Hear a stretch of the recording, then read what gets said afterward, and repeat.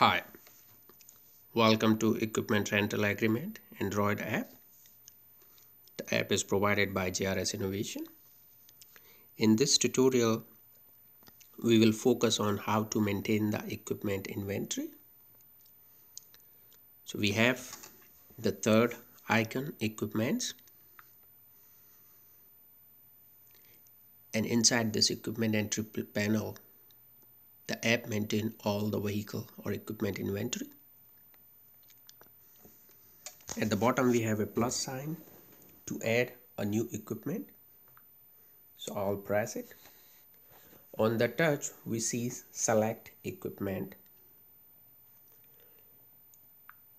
Right now there is a list where we could select the type of equipment from the list, but in the very next release, probably early next week, we will have it a free entry, so you could type a variety of equipment, for example musical instruments, power equipments and tools, or various industrial equipments. So do, and then we could write the further details about the equipment with the serial number information and the description about the equipment. What the interesting focus is about the status. So as soon we make an entry, we see the green color available. What does it mean? So I will tap on the tank. The third option is status, and that is a very meaningful use of the status across the application. I will tap on the status. It will open variety of options, and that is the actual equipment status. When we create a new equipment entry, by default it is set to available, which means it is ready for rent. But we can change it to any status based on the actual condition of the equipment. For example, if the equipment is in the maintenance, or it is unavailable or damaged for some reason, we could set it to the 1. So once we set it to damaged, it turns into red color and we can see to change the status. So visually it will make it clear for anyone who's renting the equipment that this is not ready for the rental. Again, I'll go back to the status, and if we can change it to any other status, needs service and repair, and when the equipment is fully done and available, then we will set it back ready for rent, and then it would appear available. Now that is the one place where we change the status of equipment. There are two more places where the equipment status change. So when a new agreement is created inside the app, the equipment status change automatically. So we'll go ahead, both of them are available, and we will use one of them to create a rental agreement. Okay, so we go in the create agreement, we write the place of use, the pickup date, and then pick from the list or enter details. Go to the next page. There either we can type a brand new equipment or we pick from the list. So we will take the tank, which is in available status, and there we would put the cost estimate. So we have number of choices based on per hour, per kilometer, a week, month, a year. We will say we'll take pay per month and a cost expected of $1,500 and for 3 months, and we would proceed. Now here comes the terms and conditions, which are editable inside the settings. We can change any terms and condition, delete, add new condition. And there we would take the renter signature, whoever is responsible for the leased equipment. And on press of generate button, it will generate a rental agreement. So here we have a new rental agreement with all the information, agreement number, the place of use. In the equipment details section, we have the type of rental, expected duration, cost, and the total cost with all the terms and condition. So this process completes a rental agreement. Now what we are interested in the status of that equipment. So we would go back to equipments and we'll check. Now the tank is converted to rented to customer.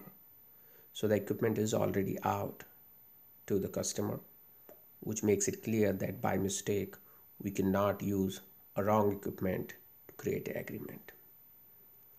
Even during the new agreement process, if we take it, we would see the new equipment status that would make it clear that okay, this is not available. Now the tank, it shows rented to customer. That makes it clear that we cannot create an agreement to tank. So I will go back to the third place where the equipment status change, and that would be when the equipment is returned by the customer. So we would go at the last tab, which is return, and there at the bottom right we touch on the plus sign to receive a new return. So the application is expected that the customer has returned the equipment and we are receiving back in our inventory. So there we see that two equipment agreements are available. We will go on the top one on the 9th November. We click on that agreement. It will bring back the agreement number and the renter name, and we can pull the tank back rented to customer. We can write the person who received it and the equipment status. So this is what we are interested at this session. When we are receiving back the equipment, we get the opportunity to inspect the equipment. If it is returned or the type of equipment can be rented back without any cleaning or maintenance or any other requirement or check, we can set it back to ready for rent. Or if there is any follow-up work required, we could set it as the receiver of equipment decide.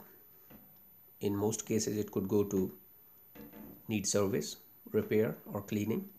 It can go to maintenance. Or if there are any particular issues, it can be set it back to those status. Now we still have the rented to customer option because sometimes the return of equipment may not happen the same time, but it may be out at the customer facility after the expiry of the date. We could still say the rented to customer.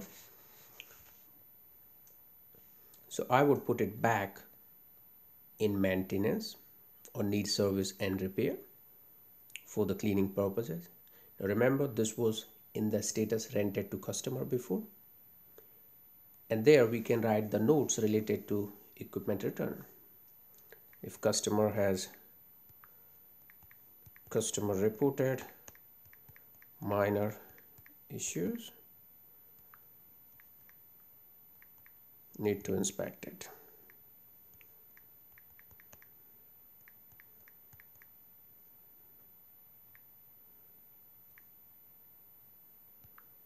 Need to inspect it. And we're gonna save this record. So here we receive a new entry. and it has the agreement number, all the details. And now if I tap on this entry, it gives me option to edit it back or delete it.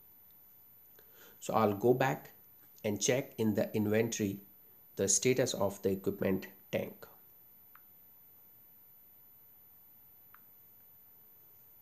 So here we are, we set it back to need service and repair. So now it is in the red color and it clearly tells that okay, equipment need more maintenance or service before it can be rented back to the customer.